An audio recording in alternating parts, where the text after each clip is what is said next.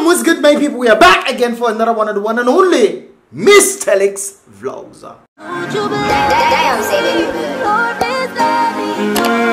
to our Mystelics vlogs.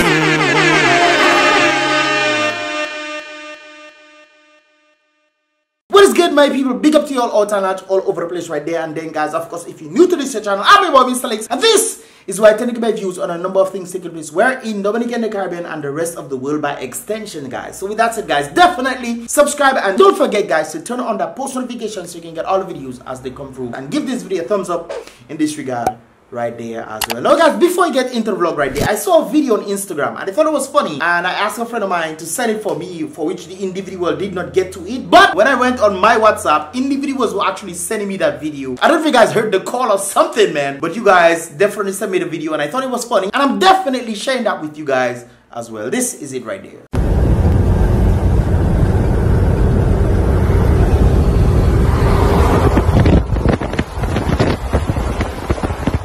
Guys, there's a number of things that I saw in this video that got me thinking. For example, how on earth did they get the cow to go inside this little bus to then enjoy the view with its own window? Not only that though, guys, but also understanding that the brother is more concerned about the safety of the cow than himself if his foot have to sleep or something like that at that speed. I tell you, boy. I tell you, people just do things with themselves. Guys, please be careful out there. Not only that though, guys, but they have a set of stuff on top the bus. Man, I tell you. Guys, where there's a wheel, where there's a wheel, there is indeed a way, brothers and sisters. That is something I took from that video right there, guys. And I think it is important for us to understand. Where there's a wheel, there's a way. But you have to be careful out there, guys. I'm talking about where there's a wheel, there's a way. There's a Haitian brother out there in the nature of the Caribbean, Dominica, who won the lottery in Dominica National Lottery. He won the lottery, guys. Today is the day where all speculations and all doubt will be over, because it's the first Super 6 win for 2021 from the Dominica National Lottery. Today we in Dominica National Lottery are celebrating the winning of Jackie Volney, a 33-year-old Haitian national who had been residing in Dominica for the past 2 years. Of course, this video was brought about by MODs, but a number of Dominicans were not happy about that very situation right there, stating that, hey, he's a Haitian and he should not have won it. A Dominican should win the Dominican National Lottery because it's called Dominica National Lottery. But guys, keep in mind, it's not called the Dominican National Lottery. It's called the Dominican National Lottery, not the Dominican National Lottery. And the brother is a national in Dominica, therefore gives him the privilege for him to be able to win the lottery, which he did. But regardless of that, it doesn't matter. Whether it was a Haitian living in Dominica, he just came on holiday and won the lottery, he won it fair and square. Even in the United States, guys, take for example this very situation right there. Read it for yourselves and you will see that this is the case right there. You can buy a US lottery ticket, win the Powerball and the Mega Millions lotteries, and collect your jackpot no matter what your US resident status is. Of course, since non-US residents are eligible to buy the tickets, they are also eligible to claim the prize money, which of course they did definitely win. So even in the United States, guys, it doesn't really matter. You win fair and square, you win. It is a ticket that you buy, you put some numbers or circle some numbers, whatever it is, and you put it in something, and or you hold it and they spin something and then numbers come up and you win. If you win it fair and square. You cannot be complaining about the man who put his own number down and you vexing with the man because he chose the right numbers that come up on the Powerball or whatever, the lottery. I mean, come on people, why are you vexing with the man? The man win his money fair and square. The problem I have, however, guys, is when they were actually announcing where the brother was staying. I took that out of the video. Anyways, this is the continuation right there. Mr. Volney, he purchased his ticket at Macmillan Gas Service Station on January 29, 2021 and won himself $440,650. Now guys, I don't think people understand, especially in a desperate time. Oh, where desperate times meet desperate measures, guys. I don't think they should have announced where the brother was staying, because you are making this brother a target for individuals who then come to him to try to steal his money or to beg him for money or do all that kind of something there. I don't think that is a very wise thing, man, especially for the type of money that he won. It is not $10,000 or $20,000, you know, guys. It is almost $500,000 this brother win, and you are stating where the brother got the ticket, all kind of things like this. I don't think that's necessary or should be done, because you're putting these individuals or making these individuals targets, man. What are your thoughts on this, guys? Leave that, of course, in the comment box below. At this time, our HR representative, Mr. Jackie, is check. Can you please hold your check? hold your check and this friend with him, just take the picture.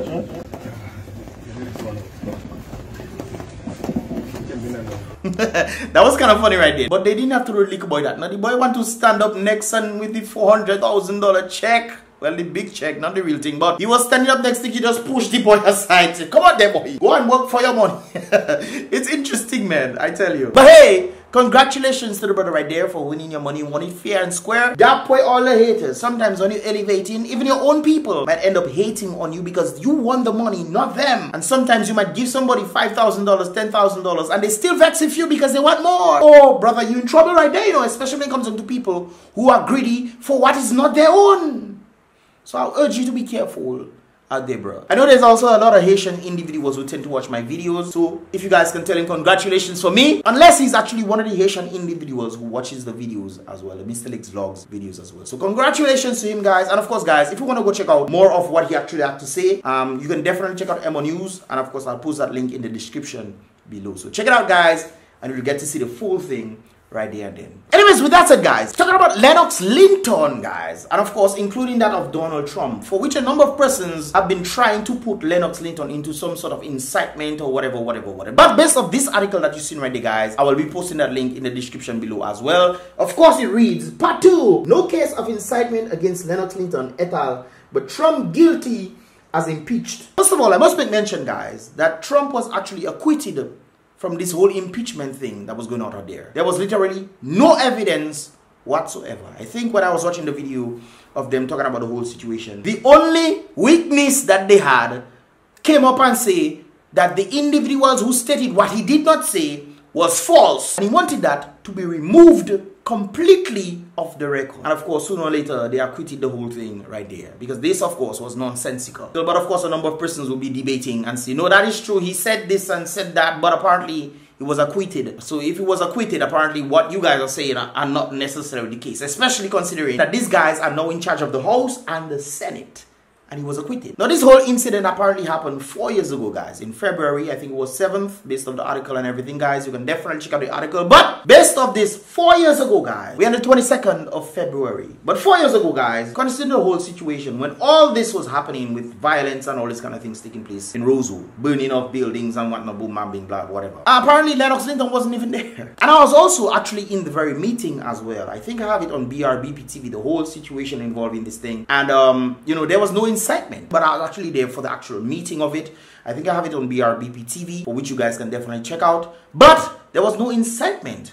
It was just telling the people to stand up for the right, because it is their right to stand up against what they believe is not going forward or in benefit to the country. So this is what the people were doing right there. And of course, afterwards, you know, the whole situation, you know, fire coming. And I think, and this is just my personal view on this thing right there, guys, that maybe on the other side, they actually came into that meeting to try to cause this very same thing that they knew in their mind that they would try to charge Lennox Linton for.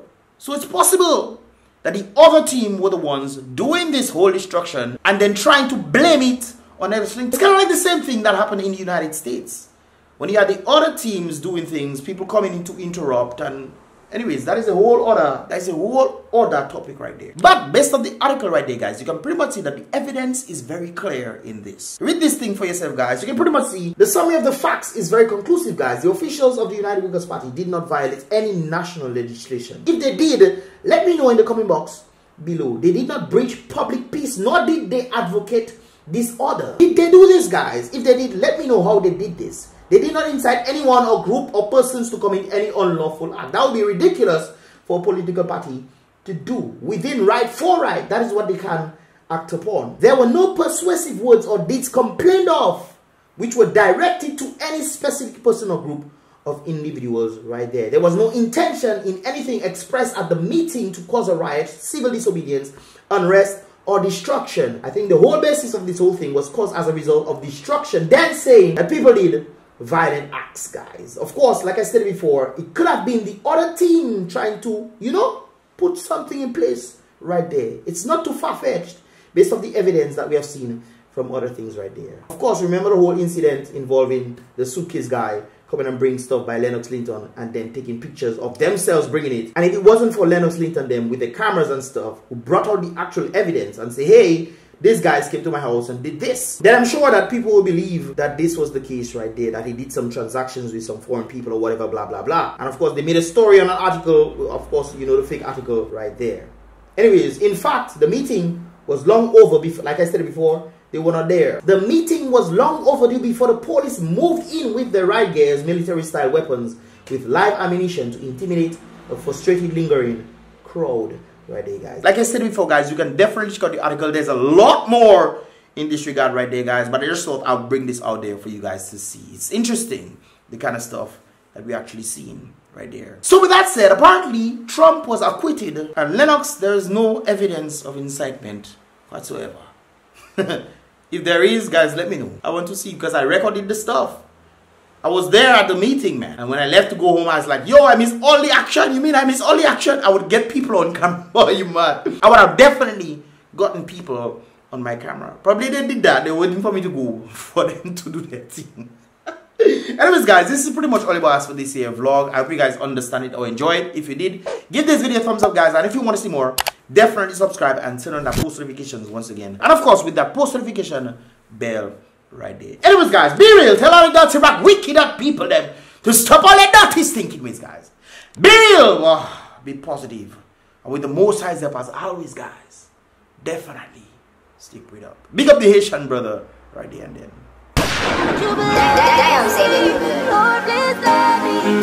Welcome to our Mystelics vlogs.